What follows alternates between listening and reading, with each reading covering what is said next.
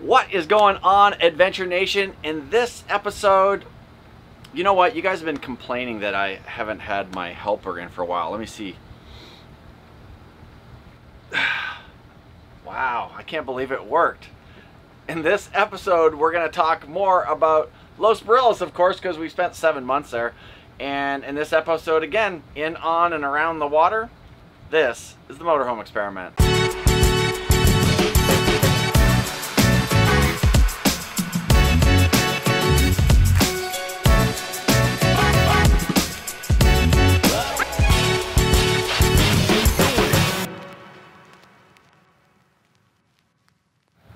I don't know, for about a week or so, Kevin and I got an obsession with going out and chasing mobulas around out in the afternoons because they were jumping every single day. They always get an obsession about something. That week happened to be the mobulas, and probably the week before was something else. So. Yeah, absolutely. But there's just something really cool about being out there in the water and having them all around you. And it's for somebody who's a landlubber like we are, it's a little terrifying as well, because you know you can't see what's underneath you, and that's the weird feeling. But yeah. They're right there on the surface. It's pretty cool. Yes, I don't think it's this video, or I don't think we video at all, but we went one time in the paddleboard and I was able to put the mask and just put my face in the water and just see them, and they look amazing. But yeah, it's so deep, yeah, it's intimidating. Okay, Kevin and I are out here once more chasing mobulas. And they're right here in front of me. I can see the tips of them coming out of the water. About 20-30 yards out. Dude, you gotta be right on top of it. Do you see them underneath you?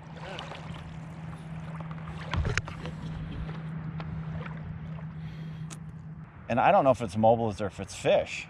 But it's gotta be mobulas, right? Oh, that one right there. There's a couple. They're pretty close. We're gonna get video of a mobula jumping on top of Kevin. They are all around us. All you can see is the tips. Look at right here. They look like little mini sharks. Oh my goodness, dude, look at that. That is incredible. Oh, dude. Just look down, dude, and you'll see them down underneath now. Holy smokes. Now I wonder if oh my goodness, dude, there are literally hundreds down here. I wonder if this will work.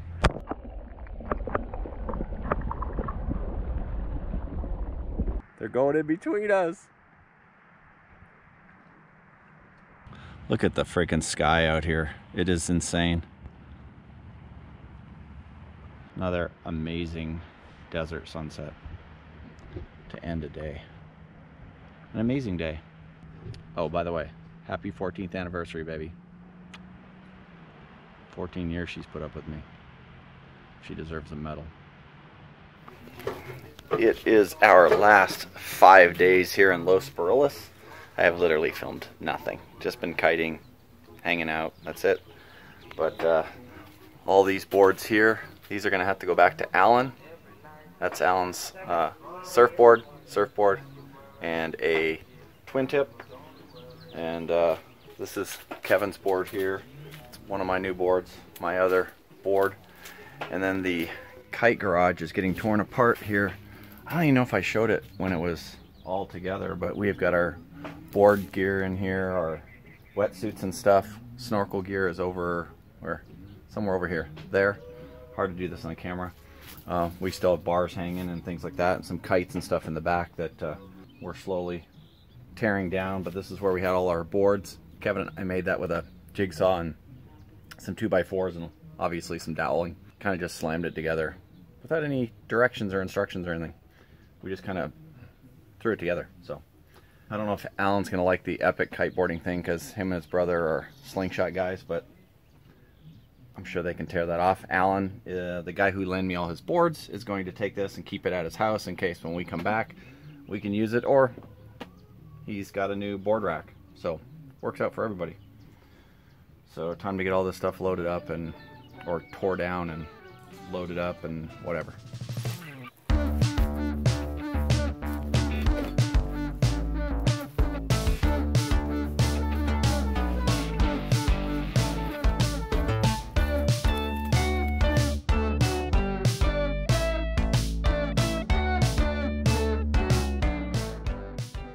I honestly didn't realize how many crazy faces I make when I'm doing stuff.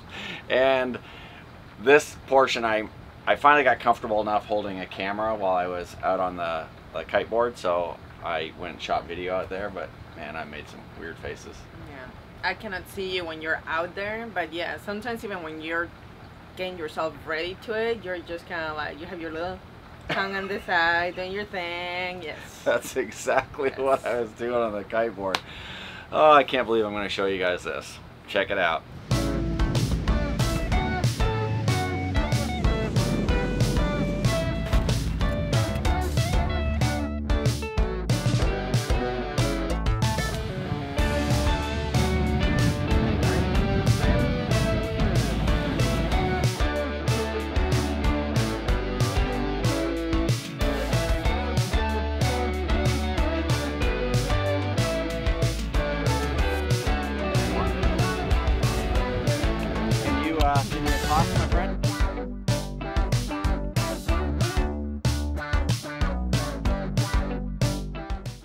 Alright, I haven't been recording much as far as the kiting goes, but now I'm a little bit more confident, so we're going to take a GoPro out on the water and see what happens.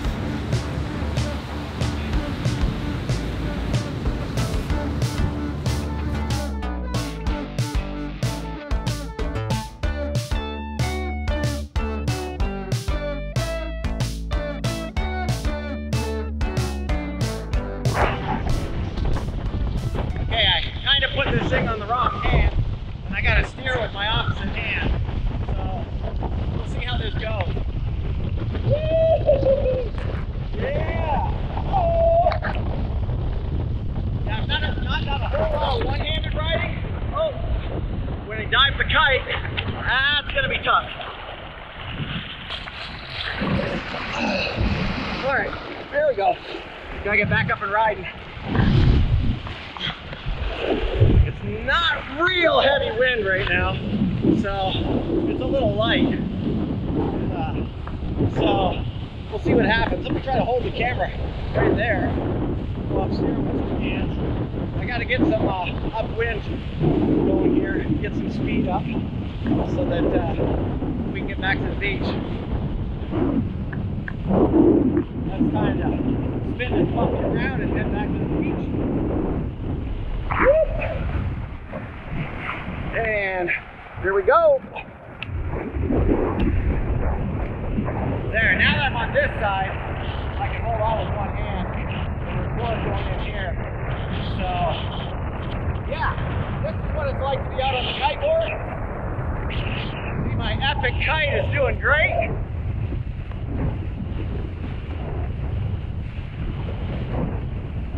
That's how far we are out from the beach. Yeah! Woohoo! As you can see, the harness here is what holds us to the kite. We steer the kite with the bar. And yeah, man, it's like wakeboarding and flying a kite at the same time. It's pretty cool. Woohoo! Let's see if we can take you guys on one jump. Let's see here what we can do. Time to turn around.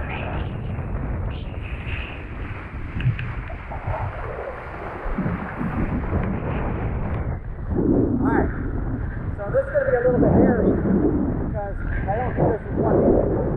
So, let's go. Ready?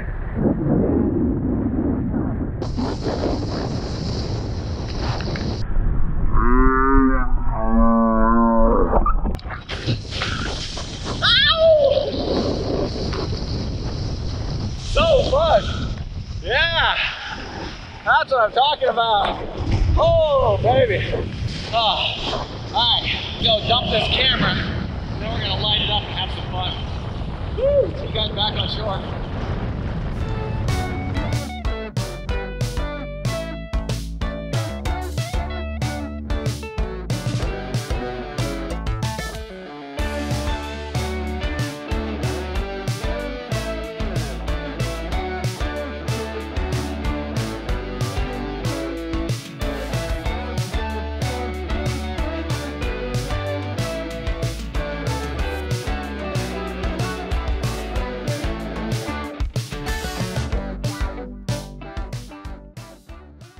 just south of Los Barillas, kind of in between Los Barillas and La Ribera, is a little kind of, I guess it's a mountain, it's a hill really, called Flat Top. And we'd heard a lot of people talk about hiking to Flat Top, and they do the sunrises and sunsets and stuff from there. Or I guess the moonrises. A lot of people do it, the moonrises there. You know, the exotic moonrise every month. There's always some sort of supermoon, pig moon, I don't know, blood moon. There's some sort of moon. Everybody goes that day. Well, not everybody. A lot of people go that day and hike this mountain, and it's an easy hike. It's not a harsh hike to do. Yeah, 30-40 minutes. Such a beautiful view from there. So highly recommend it if you're in that area. Yeah. So this is a quick look from up top of Flat Top Mountain. So down here, this is the trail that we came up. This way around through here, and then we came up around the end, up over to there, and then this is our view. This is the payoff. This is the reward for hiking up onto Flat Top. An absolutely spectacular view of the Sea of Cortez.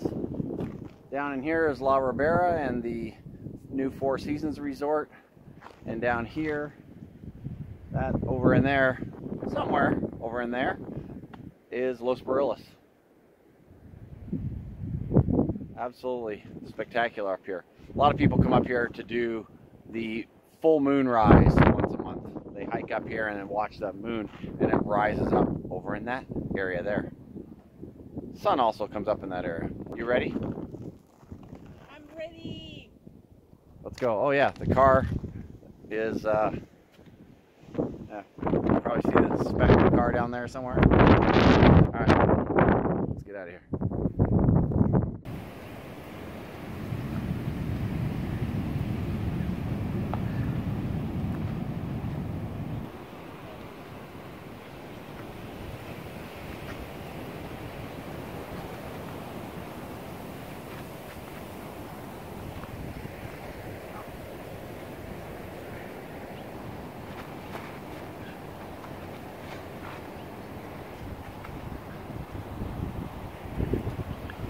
Kevin is talking to the voices in his head. When you're into sports of any kind, there's always those great days, and then there's those epic days. And when it comes to wind sports, that's the case. And at North Beach, there are days when the wind is good, and there are days when the wind is epic. And I caught a day when the wind was epic, and I come off the water, grab my camera, and film some of the guys that really know what they're doing their thing. So that was super cool.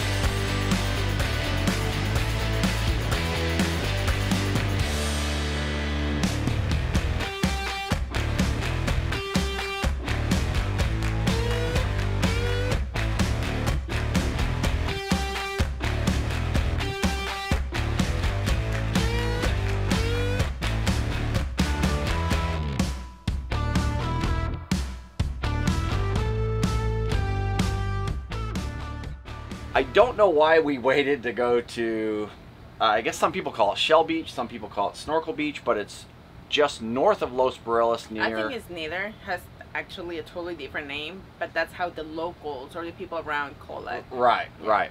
And it's just north of Los Barillas at Hotel Pescadero, and it's just kind of just south of Hotel Pescadero. You can totally see the hotel from there, Punta Pescadero, because there is also Right, other right. ones. It's Punta Pescadero, just right south of it.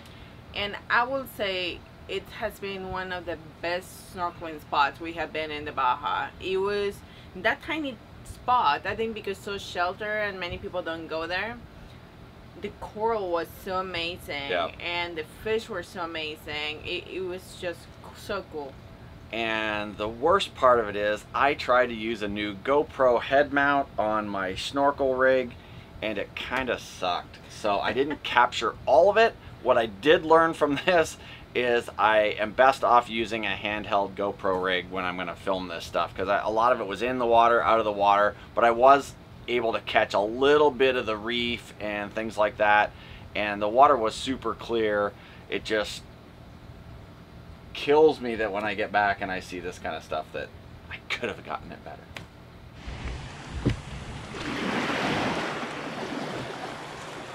We are a couple of days from leaving Los Barillas, and we finally made it out here to Shell Beach. It's a remote beach about 10 miles or so north of Los Barillas. That's Hotel Pescadero up in there. And this is Shell Beach. It is spectacular.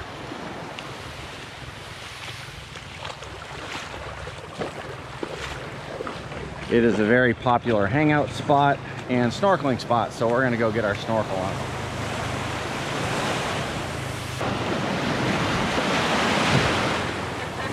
Having trouble getting your snorkel gear on? Yeah, then I'm gonna put the mask, and once I get in, I put the fins in. There you go.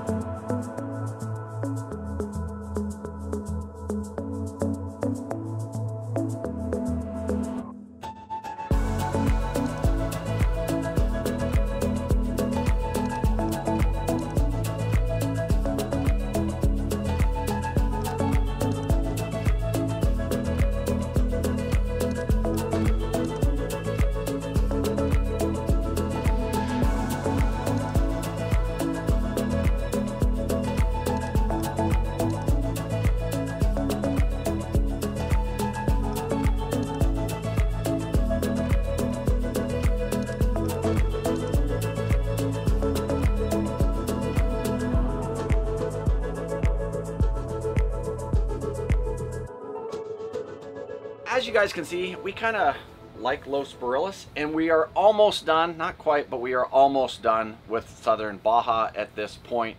We were getting ready to roll out, and some other stuff happened, and we may have a few more things to show you, but sooner or later, I promise you guys, sooner or later, we're going to make it back to the U.S. and get traveling up there. Well, but right now we're in the U.S. already, so we well, made yeah, it we're in back, the U.S. We made it back, but we're still there. So yes, we're back to the future. Yes.